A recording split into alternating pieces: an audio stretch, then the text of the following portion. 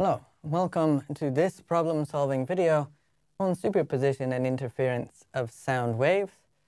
It's actually also a derivation of two-slit interference in disguise, but to set up the problem, we're just thinking about some gigantic room in which we've put two speakers at one end, and then there's some concert or whatever that's playing over the speakers, and we have unfortunately got some really cheap seats all the way at the back. We'd like to know, is there a place that we could sit so that we could still actually have some hope of hearing anything? So our best bet would be to sit where we're going to get perfectly constructive interference from these two speakers and get basically the loudest possible sound as a result. So how are we going to figure this out? Where do we need to sit? Well, in order to set this up, we've got to think about this hint right here. So pretend that the opposite wall is far away. And let's think about why we need to do that. So draw a little room, put some speakers in there. There they are. If I think about it being short, well, then the two speakers are sending their waves like this. We'll make it a little bit different. Then they're sending them like that. So why do we care about what these paths are? Because, of course, for interference, it's the path difference between how far two waves travel that gives rise to a phase difference and possibly makes them interfere destructively, as opposed to staying in phase. As they start in phase, they progress. There's some different distance that one travels, and that results in either constructive or destructive interference. So we need to be able to assess what that difference is in order to figure out what's going to happen. So in order to do that, let's think a little bit about this room and use this hint. So the farther I make that point go, things actually become a little bit better. So here's a nice diagram. So as I take this point off and off and off and off, you see that the paths of each wave to that point of intersection, far off now, way above the screen, these rays or these paths become basically parallel.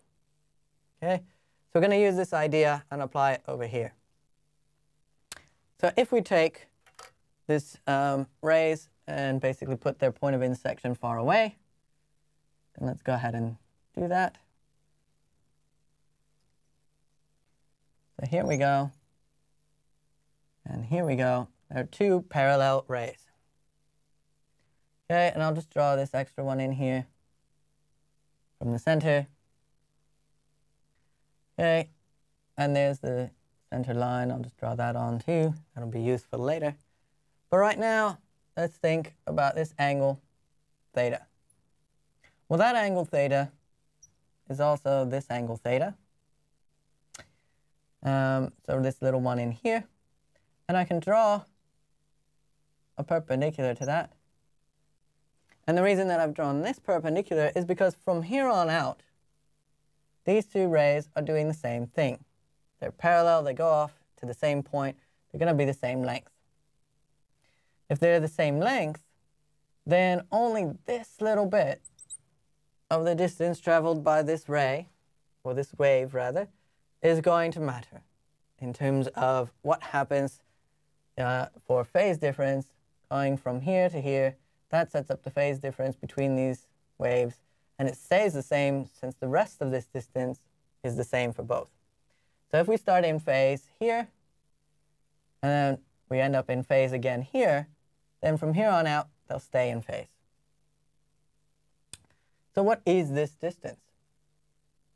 Well, if this little angle right in there was theta, then I can make a triangle that has a right angle. And then with the actual ray, that's clearly 90 minus theta. Let's put an arrow. So that one's 90 minus theta in there, this angle. Because this whole one, with respect to the dashed line, is 90 degrees, and the small teeny tiny bit was also theta. So then, if this is 90 minus theta, this one is a right angle, then this one is also theta. And that's very useful because then I know that this side of the triangle, looking here, well, for this triangle, is A, the hypotenuse, and B, it's also the same distance as this distance between the speakers. So we'll call that distance D, and that makes this side of the triangle d sine theta. Okay. So that's our diagram. D sine theta is our difference in distance. We want them to end up in phase. So if this thing comes out as a peak here, we want it to be a peak there, so that then as they move, they stay together. In order for this distance to keep a peak being a peak, that distance must be some integer multiple of the wavelength. Okay, if we wanted destructive interference, if we wanted to know where definitely not to sit, then we would want it to shift it a peak into a trough, which means a shift of 1/2 of a wavelength. So we could write this thing for the destructive and this one for constructive interference. Right, so this is the case we're interested in. Where should we sit? So then we've got that d sine theta, or really sine theta, is just going to be n lambda on d.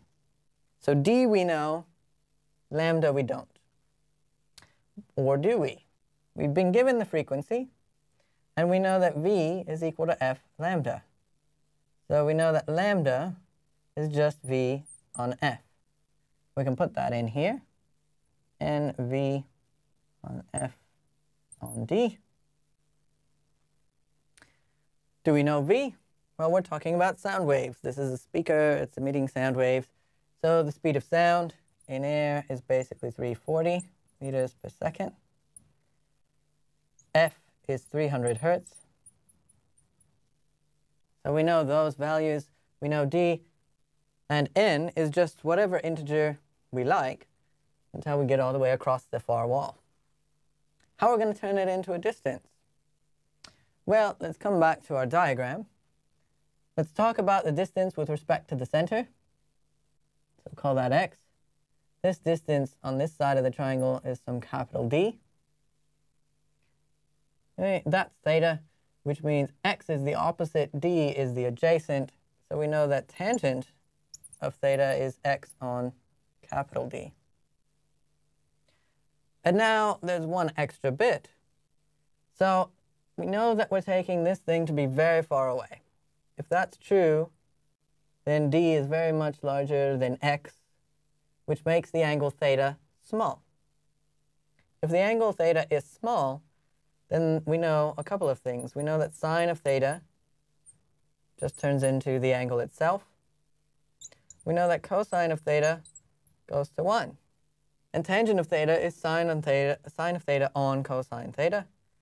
So tangent of theta also turns into just theta. So this thing is theta. Theta is x on d. But this sine of theta is also a theta. So theta is all this stuff. So now we've got x on d is equal to n on d v on f. So the position x from the center of the room that we need to sit at is just n v on f, little d times capital D. Okay, and if we want to put numbers in, then we may as well do that. So we've got n, 340, d was 100, little d was 3, f is 300. So that's our combination. So we'll get rid of 2 zeros. Okay, so we've got 340 divided by 9. That's meters, and it's actually 340 n meters from the center. So this is saying that at this far side of the room, here's the center. If n equals 0, that's a good place to be. So that's a good place. And then if n equals 1, x is equal to 340 divided by 9.